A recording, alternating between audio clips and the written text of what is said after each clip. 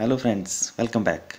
Suppose you are having your lunch or enjoying your colleague's birthday party in cafeteria and suddenly you get a call to execute your automation to check if customer application is working or not.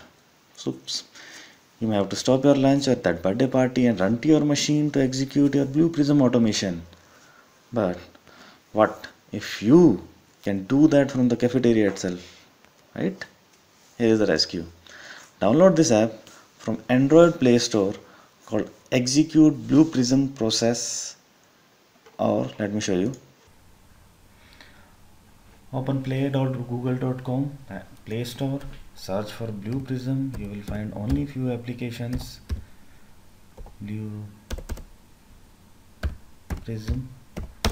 and in the apps you will see this prism icon along with an execute. You can also search for execute BluePrism process and you again will be able to find this application, execute BluePrism process by Sandeep. Just click on this, click on install, and you will have that application. Initially you have to do some settings and then you have the control on the move. Let me show you how you can do this. After downloading, you need to do some initial configuration. Make sure your BluePrism and your Android are on the same network. This app calls your BluePrism on HTTP or HTTPS protocol on port 8181. The settings are all configurable. If you, in case your BluePrism is configured differently, then you can do the settings. Let me show you how you can do that. If you are unsure how your BluePrism is configured, then keep the settings as it is. Just mention your IP and your username password and do a test connection. After downloading your BluePrism, you will be able to see this window. Here you can select whether it is HTTP or HTTPS. Then you have to enter your server name or IP. Mine is 192.168.1.5. Let me show you how I got this.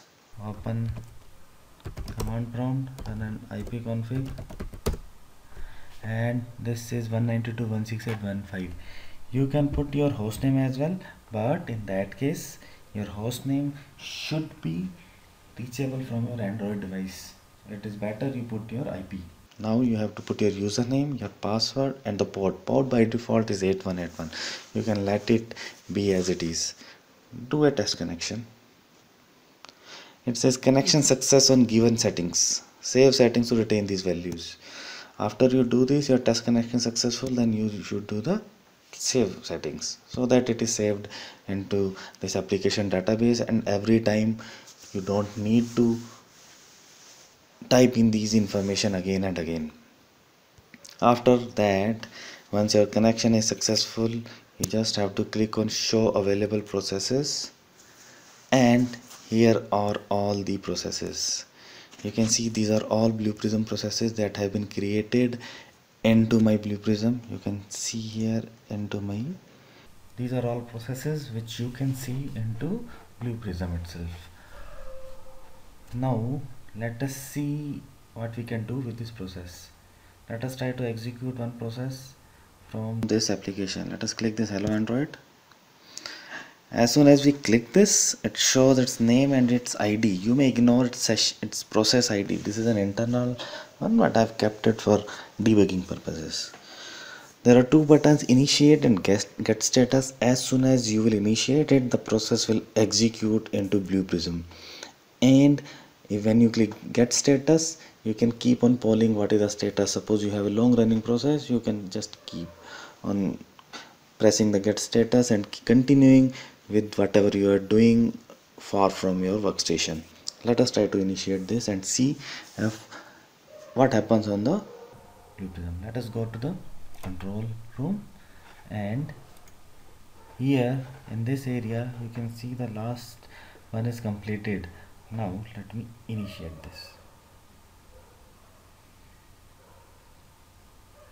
As soon as initiate, you can see it starts executing, and in the app we go to session ID and it got completed, just got completed at 3:36.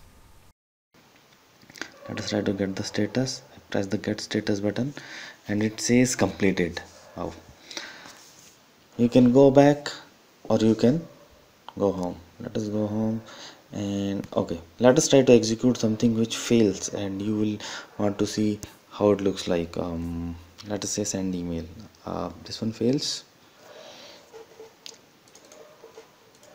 and here on the BluePrism, just look at that, how what happens. Let me initiate, and on the BluePrism you can see BP send email got initiated and got terminated as well. Let us see in the get state of what we get. Failed, some session ID cannot connect to server, you must use configure first. If I click on double click on this process automation instance, then I can see the last error I got was error cannot connect to server, you must use configure first. So remotely you can see the success, you can see the failures, and everything is happening remotely. Hope you might have enjoyed it, but this is not all.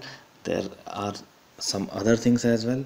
If you go to other sections, I have just added show connections and show users in BluePrism as a start. If you like this, I'll add more functionality to this application. Show connection is one which shows how many connections are existing to your BluePrism. It says outbound is disabled. There are two inbound connection. One is from localhost and one is from 192.168.1.2. This 192.168.1.2 is Android device ID. In my Android, let us verify whether this is my IP. Let me go to settings, about phone, status, and you can see 192.168.1.2. So this is another connection with this app. There is one more option that I have given wherein you can see how many users have been created into BluePrism. I have clicked on show users in BluePrism. It shows admin, user, and admin, Sandeep, and undefined. You can ignore the last undefined one, and there are two users created into the BluePrism, admin and Sandeep. So friends, this is all for this version. I hope you will like this. If you like this, don't forget to like it into the app store as well, and don't forget to like this video as well, and this will motivate me to upgrade and add more functionality to this application. Thanks for watching and thanks for using this application.